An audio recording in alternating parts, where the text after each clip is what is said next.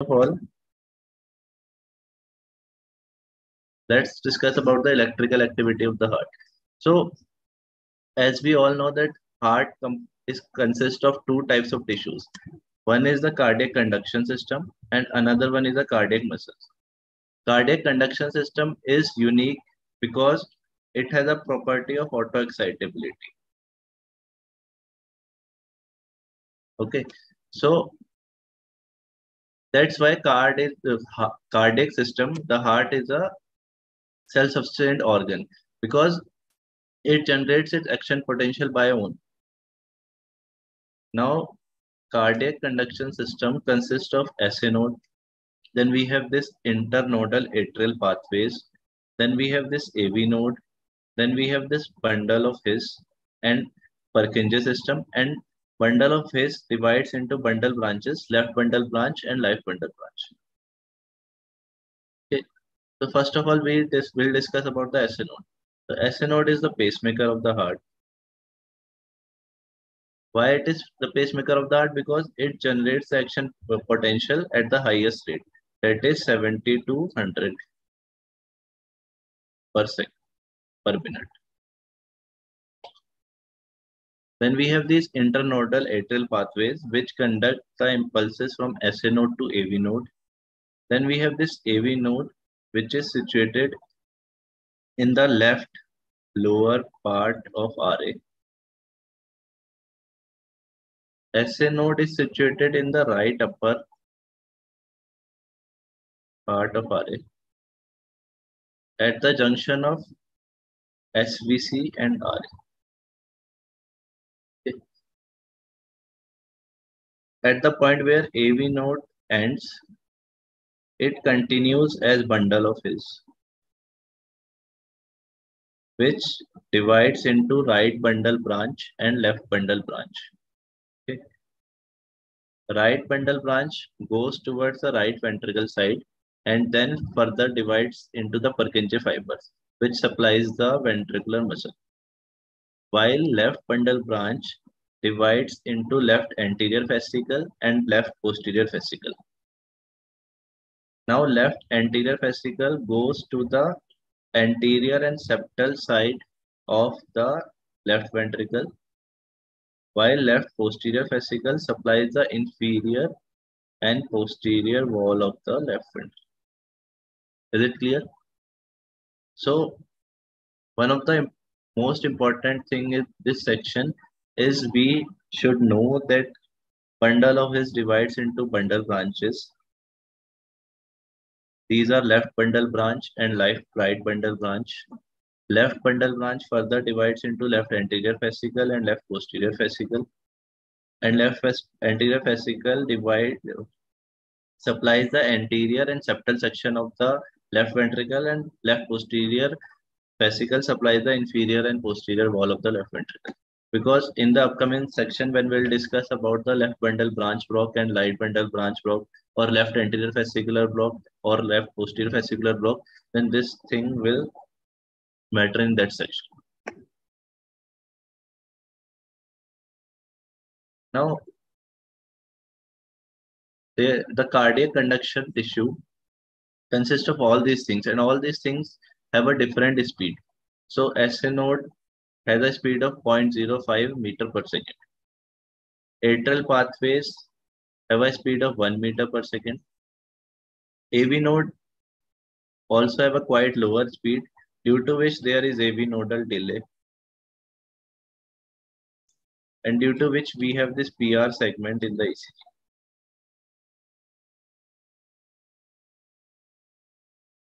Which is the isoelectric segment.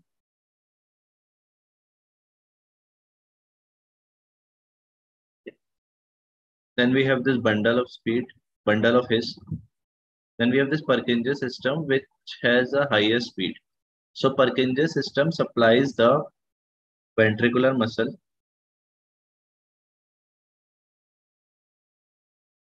and due to which, since the Purkinje system is having the highest speed, the QRS complex is narrow. The normal QRS complex is narrow.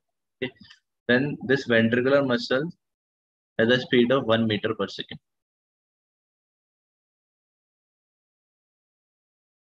Now, what is ECG? So ECG is the record or the fluctuations in potential during a cardiac cycle. Okay. Since body fluids are the good conductors, so the fluctuations in potential representing the algebraic sum of the action potentials of myocardial fibers can be recorded extracellularly. Okay. So basically, since body fluids are the good conductors, so that due to which action potential in the heart can be recorded extracellularly. Now, let us come to the leads in the ECG. So we have majorly these limb leads and chest leads in ECG. Limb leads are 1, 2, 3, AVL, AVR, and AVF. In chest leads, we have this V1 to V6 chest leads. These are the major chest leads. Then we can also have V7 to V9 that we'll discuss later. And we can also have this RV1 to RV6. These are some additional chest leads. So limb leads are the XY plane leads, while the chest leads are the YZ plane leads. This is also known as frontal plane leads. Clear?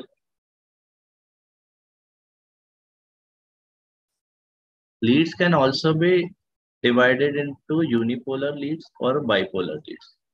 So unipolar leads are the leads in which the active or exploring electrode is connected to an indifferent electrode at zero potential. So we have only one exploring electrode and the another electrode is an imaginary electrode which is connected to a zero potential. While in bipolar leads, we use two active electrodes. Clear? And what is the rule of the graph of the ECG? The rule is when depolarization is moving towards an active electrode, it produces a positive deflection, while when depolarization moves in the opposite direction, it produces a negative deflection. So this rule will be quite helpful when we'll discuss the ECG. Now we'll discuss about the limb leads. They're very important.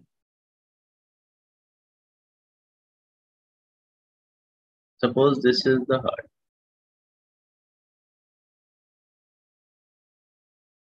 Normal heart lies in the mediastinum and it is more towards the left side. Okay.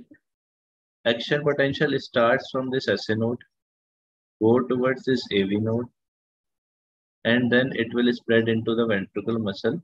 And since ventricular muscle of the left side is more thicker than the right side, so it is more towards, depolarization is more towards the left side. This is from the first year physiology part, so we'll not discuss more detail about this. So from this diagram, we know that heart is lying towards the left side and also the action potential goes from upper end of the body to the lower end of the body. Okay. So most of the leads are made in this way that the action potential and the direction of the leads are in the same direction so that the recorded ECG will be in upward direction. Okay. So our aim was to keep the action potential, keep the leads of the ECG in the direction of the action potential so that the recorded ECG would be a upward ECG rather than a downward ECG. Okay. So let's take the blank page. This was our heart. Basically, if we consider the ECG leads as the cameras looking into the heart. So first of all, we developed this lead 2. And lead 2 is the best lead of the ECG because it is just in the direction of the axis of the heart. Okay. So we have developed this lead 2 in which negative electrode was placed at right upper limb and positive electrode was placed at left lower limb. Clear? So our aim was to put the positive electrode towards the lower limb and also towards the left side so that the recorded ECG would be an upward one. So that the electrodes would be in the direction of the axis of the heart. So this was lead.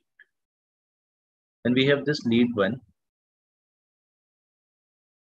in which negative electrode is in the right upper limb and positive electrode is in the left upper limb. So this was also in the direction of the heart, that is towards the left side. Now we have this another lead 3, in which negative electrode is in the left upper limb and positive electrode is in the left lower limb. Clear? So we have developed this 3 leads initially to look into the heart. Then we thought that these 3 leads are looking towards the heart from different directions. So we can develop more leads so that we can look into the heart from more angles also. Okay. So हम ऐसा सोच सकते हैं that these leads are just the cameras taking the picture of the heart from different views. Okay, so we have developed these 3 leads. After these, we have decided that we can have more cameras to look into the heart toward from more angles. Okay, so we have developed 3 more leads. How? We have developed a lead perpendicular to lead 1, and this is a unipolar lead. Okay? And this lead is facing in the direction of the foot, so this is known as ABF. Okay? Then we have this lead perpendicular to lead 2, and this lead is looking into the direction of left upper limb, so we called it as AVL. Then we have this lead perpendicular to lead 3, and this is looking into the direction of right upper limb, so we called it as AVR. Okay. Now we have these 6 leads. One peculiarity about one of these leads is that this lead AVR is pointing in the direction of right upper limb, which is completely opposite to the direction of the axis of the heart. Okay. So due to this, all the waves in ECG of lead AVR are negative. Okay. Because AVR points to the direction that is opposite to the direction of the axis of the heart, due to which all the complexes, all the waves in the lead AVR are negative.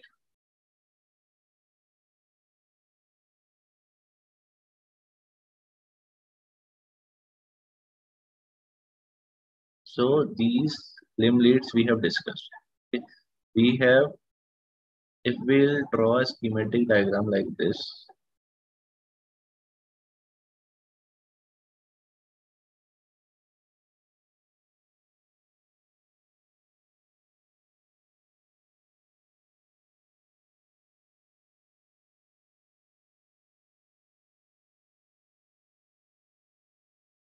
we have these 3 leads, lead 1, lead 2, this is lead 3. Here 60-degree angle here, and we have 60-degree angle. Then we have this lead perpendicular to lead 1. Then we have this lead perpendicular to lead 2. We have this lead perpendicular to lead. This is lead APL. This is lead ABF. This is lead ABR. Yes. So this is the diagram that we draw for limb leads. We'll see the angle. This angle between AVL and lead 1. This is 90 degree. This angle between AVR and lead 3 is also 90. And this angle between 1 and AVR. Yeah. So this is the schematic diagram of the limb leads. Also, when we have these 3 leads, lead 1, lead 2, lead 3. This triangle is known as Einstein triangle. And applying the vector equation to this triangle, lead 2 is equals to lead 1 plus lead.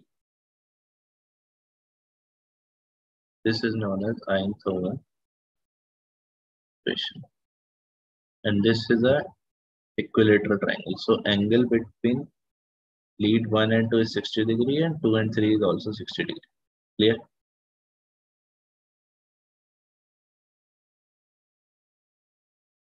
Now let us discuss about the chest leads.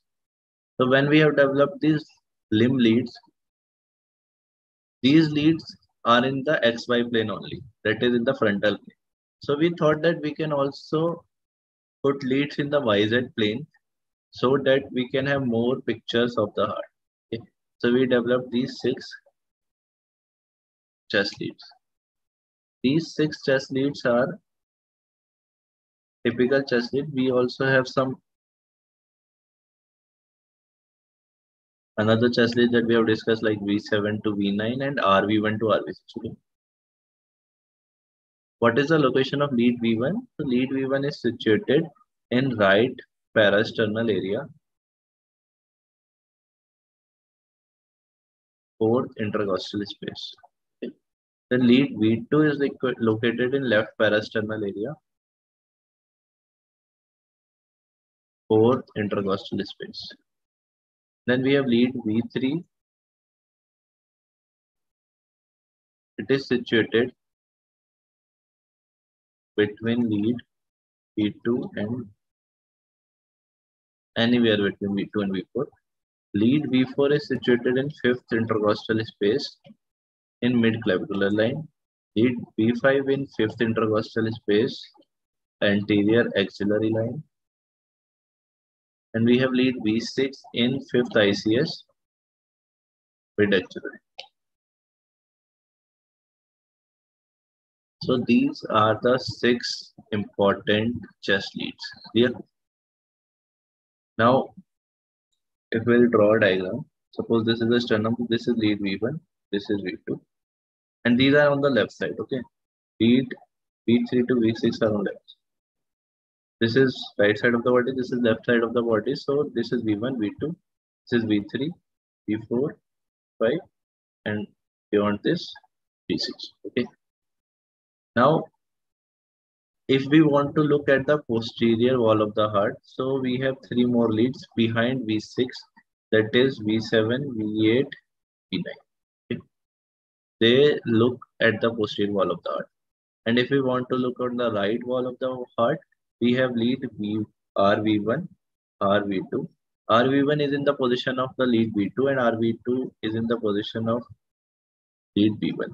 Then we have RV3 in position of lead V3 but on the right side, RV4 in position of lead V4 but on the right side, RV5 and RV6 similarly respectively. Yeah.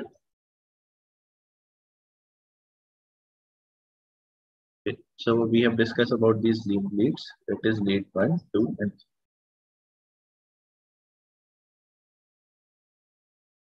3. If we'll discuss grossly why waves are formed. So P wave is formed because of the atrial depolarization. Suppose this is the heart.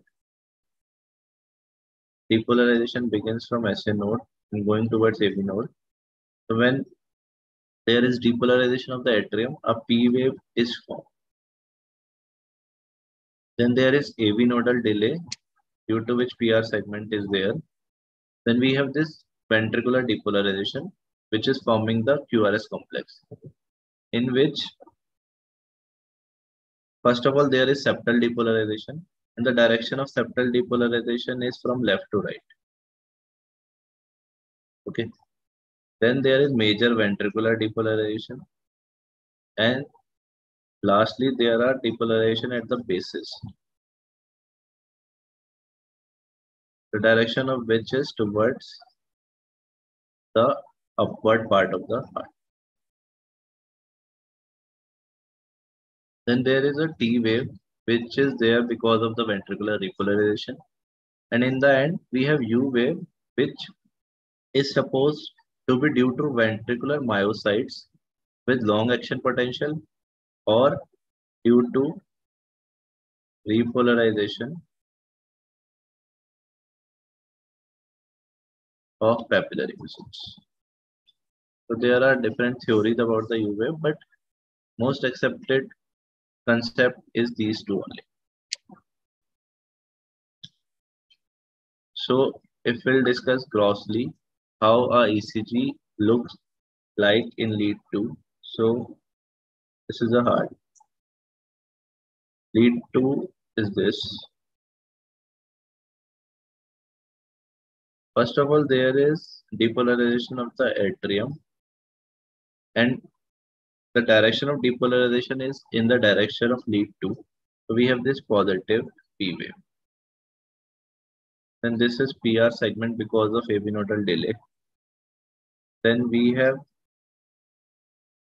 this septal depolarization, which is in direction of left to right. So it is a downward deflection in lead 2 because it is in direction opposite to that of the lead 2.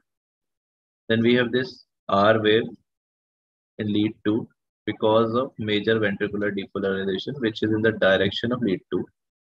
And we have this depolarization of the base region, which is in direction opposite to lead 2. We have this S wave due to this. Then we have piezoelectric QT segment. Then we have T wave due to repolarization of the ventricles. If we'll discuss about the direction of depolarization, so direction of depolarization is from endocardium to epicardium. Reason being that the conduction tissue, that is Purkinje fibers, bundle of his, bundle branches are located in the endocardium region only. Okay? And repolarization direction is from epicardium to endocardium. Okay?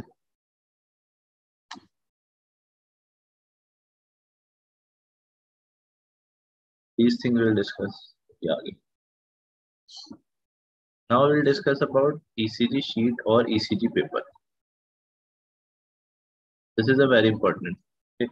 So ECG paper moves with a speed of 300 large squares per minute, or we can say this as 1500 small squares per minute. So this is a large square of a ECG paper, okay, in which there are 25 small squares, 5 small squares horizontally in a horizontal line and 5 small squares in a vertical line. Okay. And each small square is of 1 mm length and 1 mm height. Okay. So ECG paper moves with a speed of 300 large square per minute, or we can say 1500 small squares per minute, because one large square contains 5 small squares. Okay. Now time duration. Now we know that 1 minute there are 300 large squares. So one large square would be of 0.2 seconds. And one large square contains 5 small squares. So one small square would be of 0.04 second duration. Clear? This is strongly written 0.04 seconds. Clear?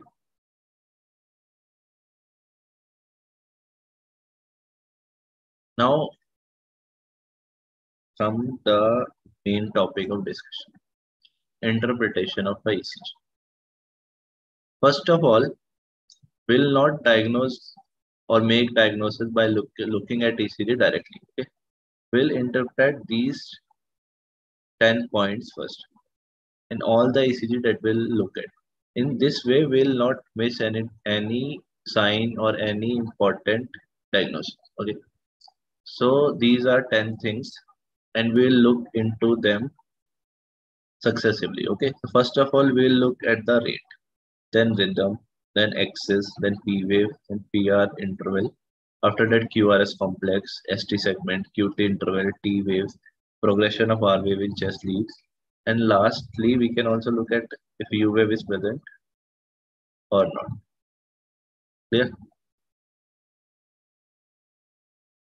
So first of all, we'll look how to calculate a rate from an ECG. Clear?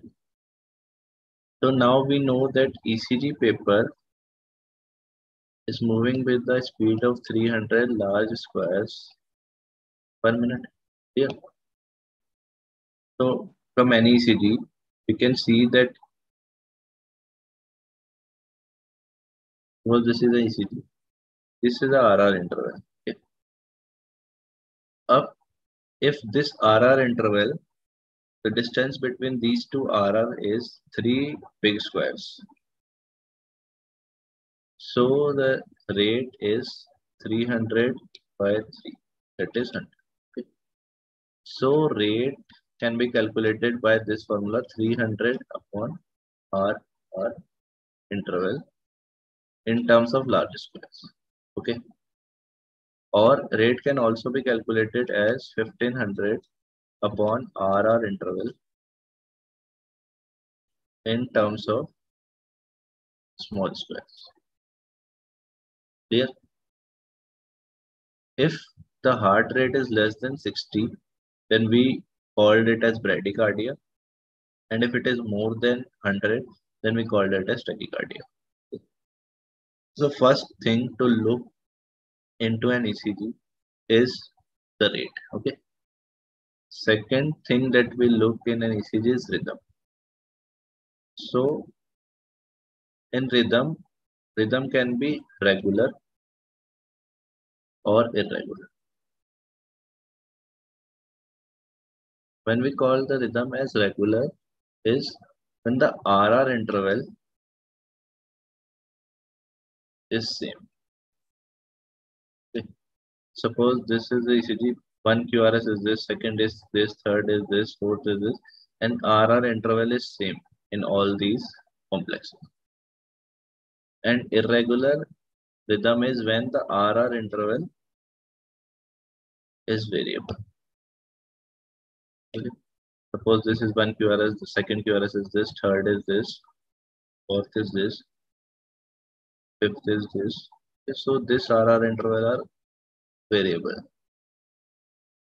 This is known as irregular rhythm. Now, in most of the pathologies, we have the regular rhythm in ECG. Only 3 conditions would be having an irregular rhythm. One is atrial fibrillation. Another one is multifocal atrial tachycardia. Third one is atrial flutter with variable AV block. Okay. We'll discuss in detail about these 3 things in the upcoming classes. Okay. Let us look into one of the images. So this is an ECG in which this RR interval, this RR interval, this RR interval, and this RR. All of these are variable. So rhythm here is irregular. This is the ECG of atrial fibrillation, which we'll discuss in upcoming classes. Clear?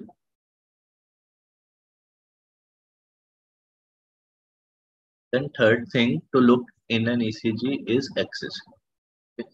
So for axis, we only need limb beats. Okay.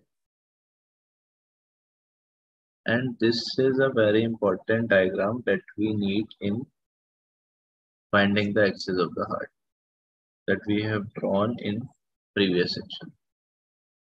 So this was lead 1. This was lead area. So we would be needing only 2 or 3 leads for finding the axis of the heart. Okay. This is lead 1. This is lead area. This is 0 degree. This is 90 degree. This is 180 degree. This is minus 10. First of all, we should know what is the normal axis of the heart. The normal axis of the heart is minus 30 degree to plus 100 degree. And for all practical purposes, to make our lives easier, we consider is at minus 30 to plus 90 degree to make the calculation easy. Okay. So this is minus 30 and the lead at minus 30 degrees lead area. This is plus 90 degrees. This region is the normal axis of the heart.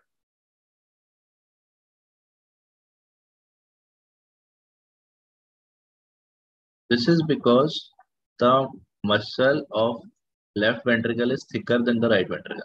So our heart's axis is more towards the left side normally. This region from minus 30 to plus 90, this is left axis deviation. Then this area from plus 90 to plus 180. This is right axis deviation. And finally, this area from minus 90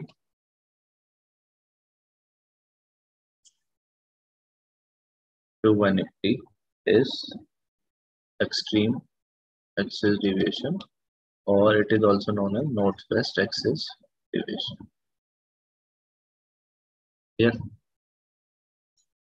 Now how to find the axis of the heart?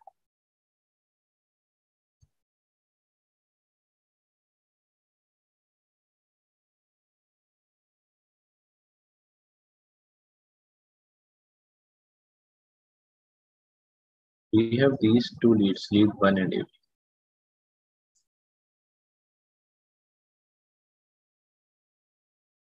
So we will look at these two leads only. If QRS complex in lead 1 is positive and lead AVF is also positive, then what is the axis of the heart? Okay. So first of all, how to come to know that the QRS complex in lead 1 is positive and AVF is positive? So suppose this is a QRS complex. So it is clear that this is a positive QRS complex. But suppose this is one of a QRS complex. Then how will we come to know that this is a positive QRS complex or a negative QRS complex? So for these type of QRS complexes, we have this formula R minus S minus Q.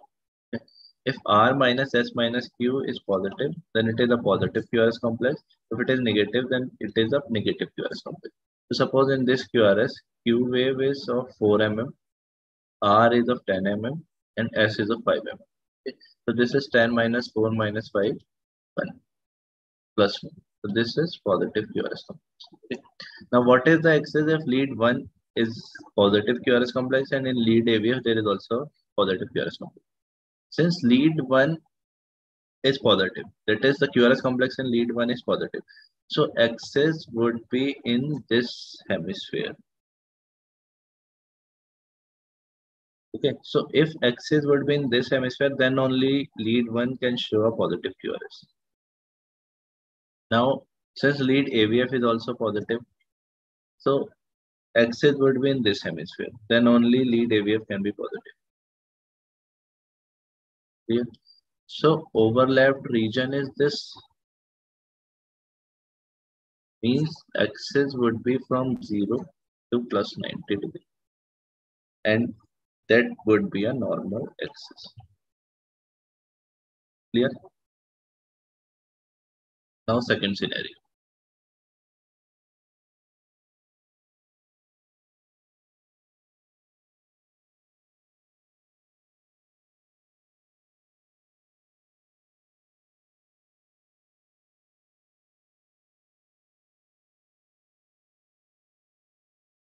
Second scenario is lead 1 is negative and lead AVF is positive. Clear? So if the QRS complex in lead 1 is negative, axis would be in this hemisphere. That is the hemisphere opposite to lead 1.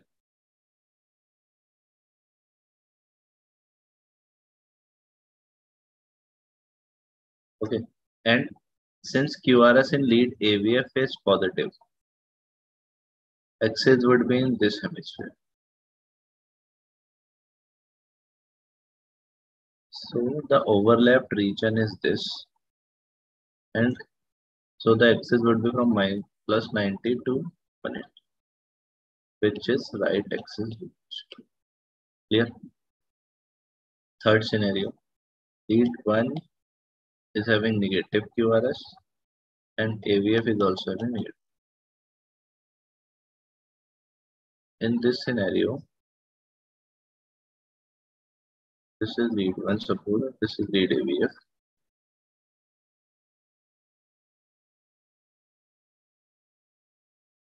Since lead 1 is negative, axis would be in this hemisphere. And since lead AVF is also negative, axis would be in this hemisphere. So overlapped region is this. So the axis would be extreme axis. Clear? Fourth scenario.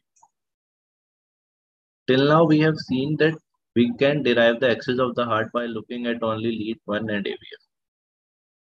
Now the last scenario is this is lead 1, this is AVF. Now this scenario is lead 1 is positive and lead AVF is negative. In this scenario, since lead 1 is having a positive QRS, axis would be in this hemisphere, and AVF is having a negative QRS, so axis would be in this hemisphere. So overlapped region is this.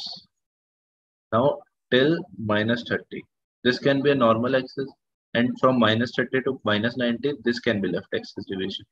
So for this scenario, we would be needing one more lead, that is lead 2. The lead perpendicular to minus 30 degree. Okay. Now, if lead 2 is having a positive QRS, then axis would be in this hemisphere. And the overlapped region of all these three would come out to be this. That is 0 to minus 30. So the axis would be normal. While if QRS in lead 2 is negative, overlapped region would be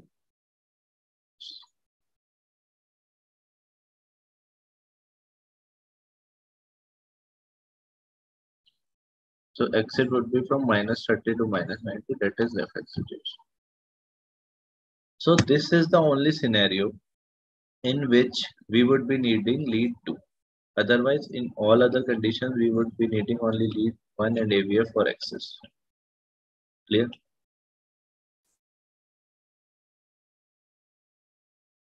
In upcoming classes, we will discuss about the causes of left axis deviation, causes of right axis deviation.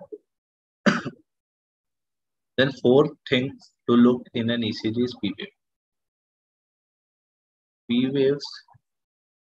For P waves, we majorly look at lead 2 and lead P1. This is hard. Lead 2 is this. Okay. Depolarization of atrium start from SA node, goes towards AV node and towards LA. Really? So in lead 2, P wave is a positive deflection, which is less than 2.5 mm or 2.5 mm small square in width and less than 2.5 mm small square in height. Clear? So this is a normal P wave in lead 2. If we divide it, so this portion is for RA depolarization and this is for LA depolarization. Okay. Similarly, in lead V1, since lead V1 is somewhat here, and it is in YZ plane, SA node fires and there is depolarization of RA and LA. Since LA is the posterior most chamber of heart,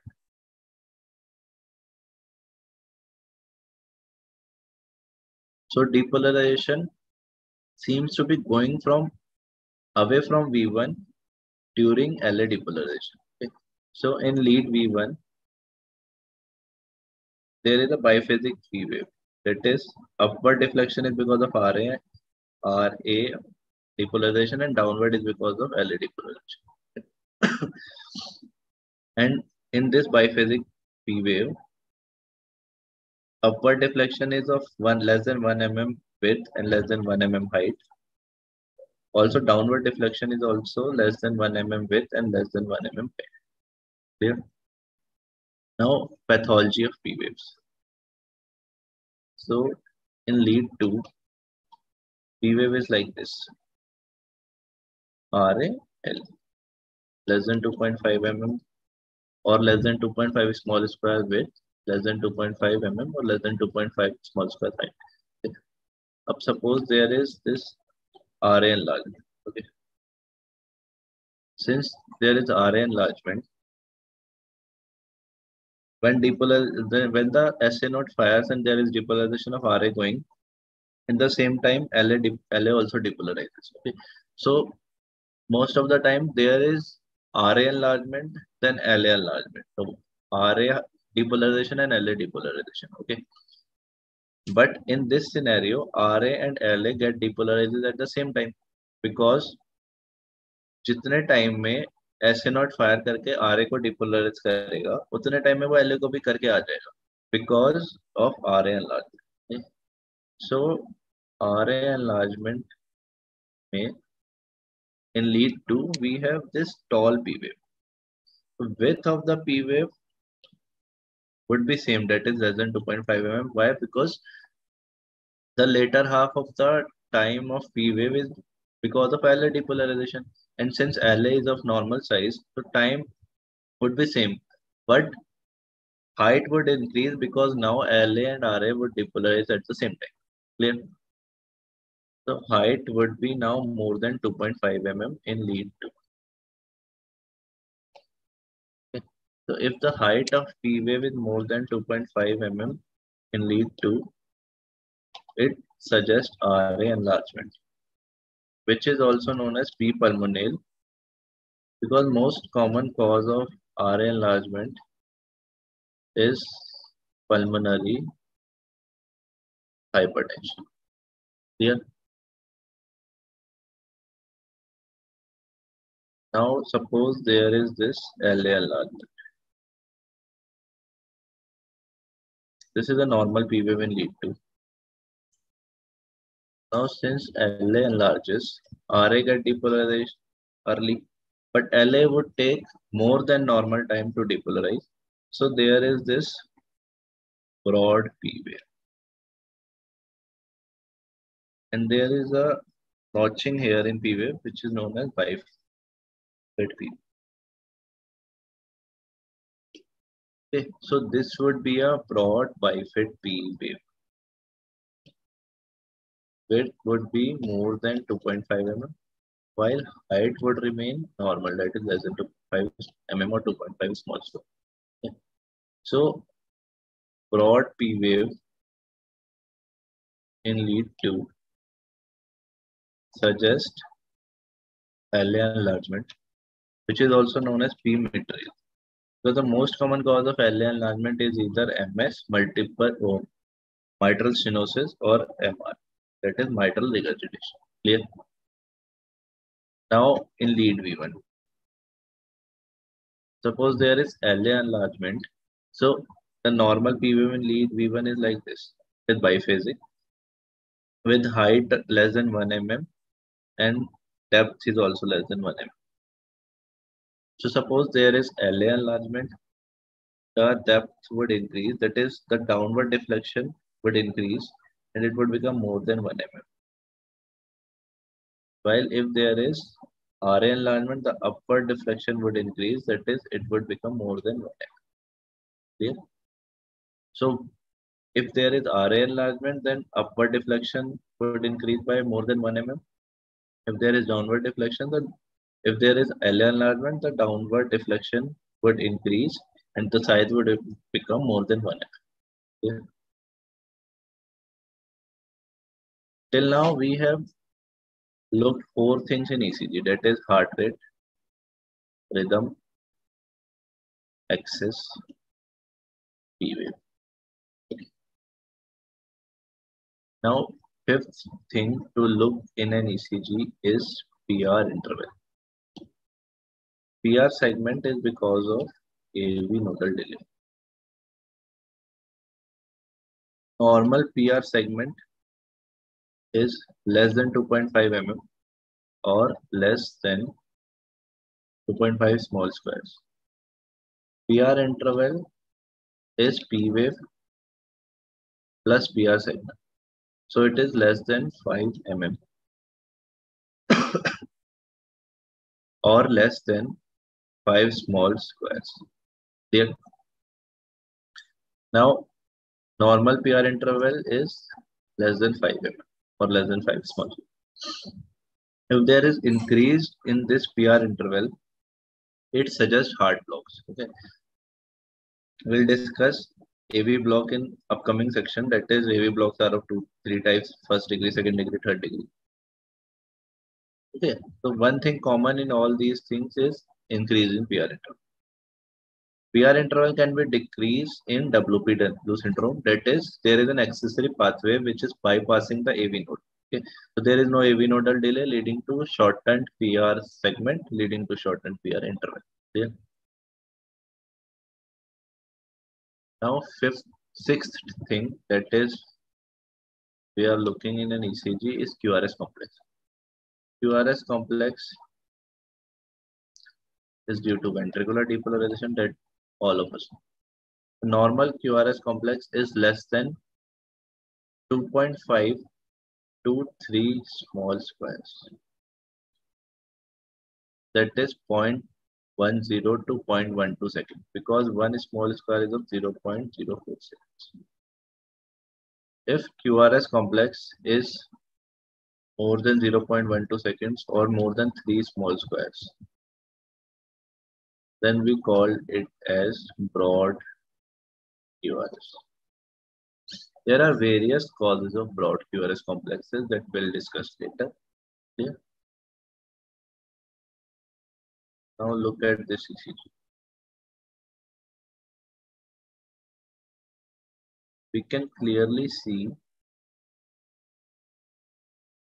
that QRS complex here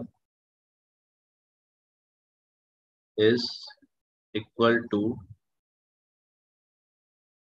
5 small squares. That is 0.2 seconds. So it is a broad QRS. In this ECG also, QRS complex is somewhere around 4 small squares.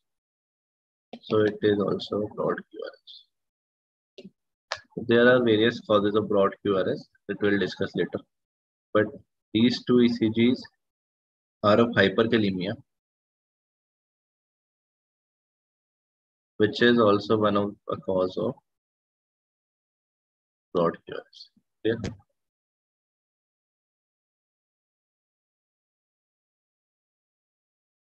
Seventh thing that we are looking in an ECG is ST segment. Okay. So ST segment is generally an isoelectric segment. And it represents repolarization phase only. Okay. Now, ST segment is very important component because it elevates or depresses in various pathologies.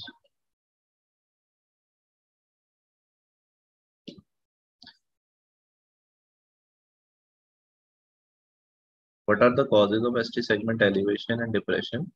The most important cause is ST segment elevated MI. It can also be elevated in pericarditis, the cardiomyopathy, LV aneurysm.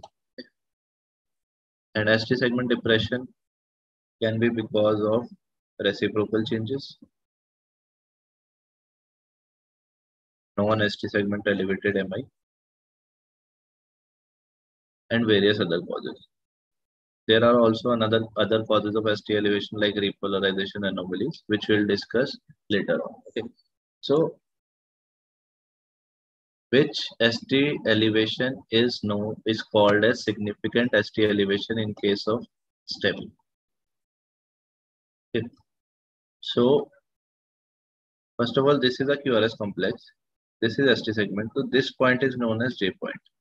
That is junction of QRS and ST segment. Here. So, in case of STEMI,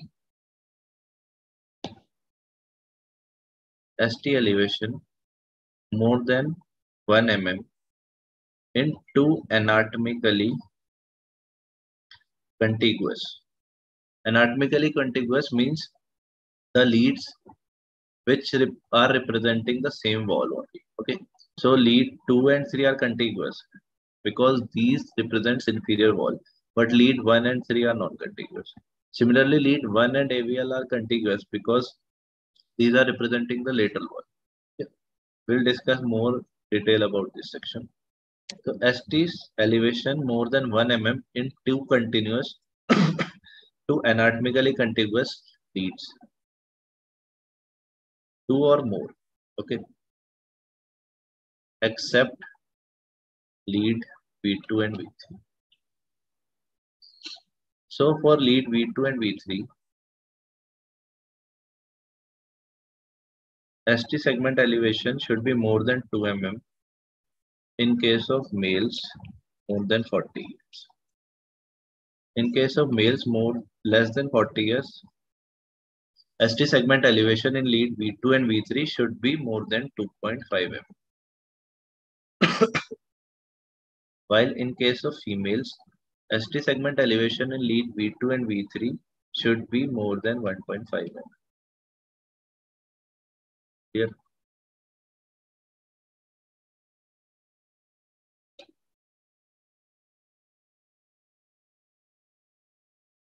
Now, in lead V7 to V9, that is the leads of the posterior wall, ST segment elevation more than 0.5 mm is significant. In leads RV1 to RV6, that is the posterior wall leads, sorry, right wall leads, ST elevation more than 0.5 mm is significant, except in males less than 30 years, ST elevation more than 1 mm is significant. Now ST depression.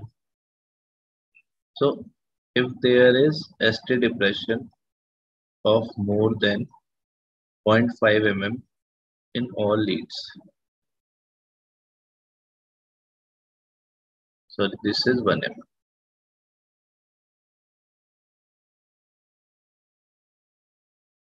More than 1 mm in all leads except V2 and V3, in which ST depression is more than 0.5 mm. Then it is significant ST depression for NSTEM. Clear?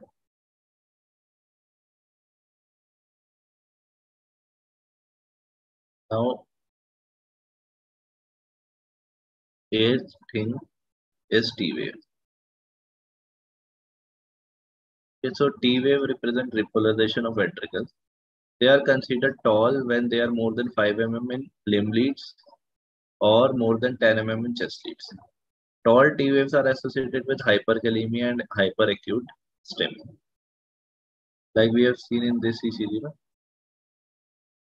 This is an ECG of hyperkalemia. So we have this broad QRS. Also there is this large T wave here. Clear? Also we can have these T wave inversions, okay, that we'll discuss in upcoming section. Ninth thing that we look for in an ECG is QT interval. Yes, so QT interval comprises of QRS complex plus ST segment plus T wave.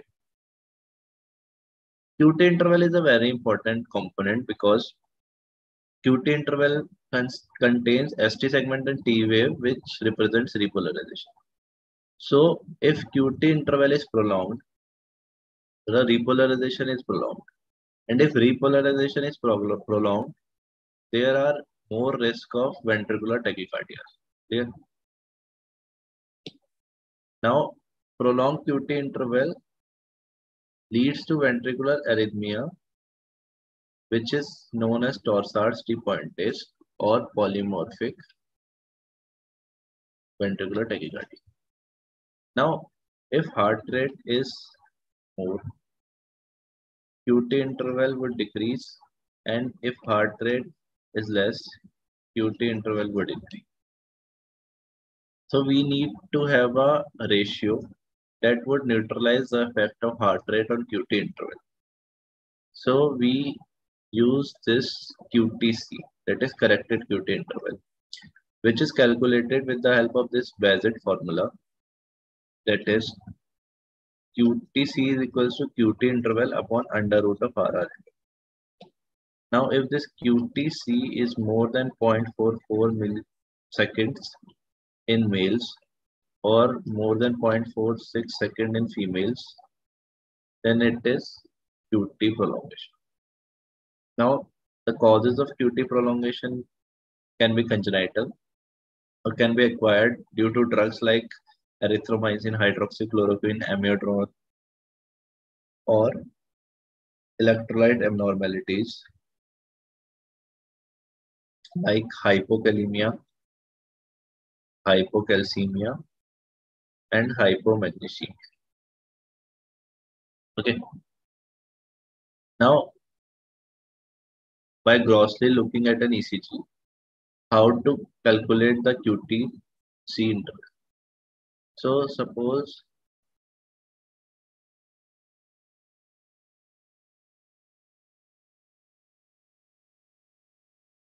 if this is only valid if heart rate is more than 70. If heart rate is more than 70, this is one R wave, QRS complex, this is another, this is T wave. So if heart rate is more than 70 and QT interval, it is this, is less than half of RR interval, then it excludes QT prolongation. Okay. And if QT interval is more than half of RR interval, then either it can be normal QT or prolonged. So by grossly looking at an ECG, we can suspect that there is QT prolongation or not. Then the 10th thing to look in an ECG is progression of R waves in chest leads. Okay, so this is the heart. This is lead V1. This is V2, V3, 4, 5, 6. V1, V2 are known as septal leads and they are more towards the right side of the heart. V3, V4 are known as anterior wall leads and V5, V6 are known as lateral wall leads. Normal axis of the heart is normally in this direction. So the major ventricular depolarization direction is more towards V4, V5, V6 and V1, V2 are opposite to that. Okay? So QRS complex normally in lead V1 is first a small wave, R wave, due to septal depolarization and a big downward S wave due to major ventricular depolarization. Similarly, in lead V2, we have this R wave due to septal depolarization and S wave due to ventricular depolarization. Okay. Similarly, if we keep on going towards V3, V4, V5, V6, so in V3, the R wave would keep on increasing and S wave would keep on decreasing. And in V5 and V6, there is a R wave and can be a small S wave present there. Okay. In lead V5 and V6, we can have this small Q wave initially due to septal depolarization and a big R wave, a small S wave. So this is normal progression of QRS complex. So in V1, we have this small r and big S. V2, R wave would increase. V3 and V4 are transition zone, that is R and S would become equal almost. Then V5 and V6 are in which there is a big R wave and a small S wave. The Q wave can also. This is normal progression of R waves. In some of the pathologies, this normal progression of R waves doesn't occur. It can be because of clockwise rotation. It can be because of ECMP and a lot of pathologies that we'll discuss later. 11th thing that we can also look in ECG is U wave. So normally U waves are so small that they are difficult to look in an ECG. But if they are there, they are best seen in lead V2 and lead V3. And they are generally smaller, very smaller than T waves. Okay. But in pathological conditions like hypokalemia, U waves size increases and they are almost equal to T wave. Clear? So we have seen that for ECG interpretation,